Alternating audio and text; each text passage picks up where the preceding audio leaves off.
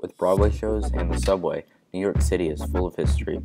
From Times Square to the United Nations, the iconic Ed Sullivan Theater, all the way to the historic September 11th Memorial, New York City will have you running more.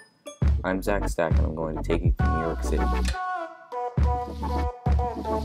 First up is Times Square. In 1904, the New York Times, wanting to get out of downtown New York, built their headquarters on 43rd Street by Broadway. The people started to call it Times Square, and the name stuck.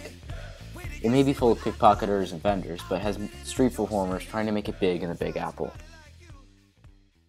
The United Nations headquarters is in Manhattan, and it's full of history, peace, service, and compassion towards other nations around the world.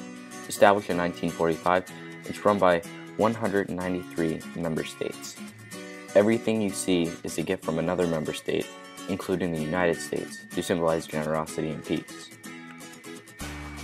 One of the most important sites in New York City is Ground Zero, the September 11th terrorist attacks memorial. After the buildings fell, thousands of people ran to the scene to help in any way possible. They moved destroyed buildings to search for victims. Today, people can come pay their respects, and for some, see where their family members' lives were taken. The Ed Sullivan Theater, or Studio 50 in Manhattan, is home to the Stephen Colbert Show. Before Colbert took over, David Letterman took the stage with his Late Show.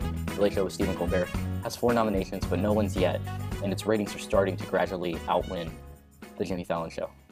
Thank you for taking this trip with me to New York City to see the most exciting, educational, and cool places in New York.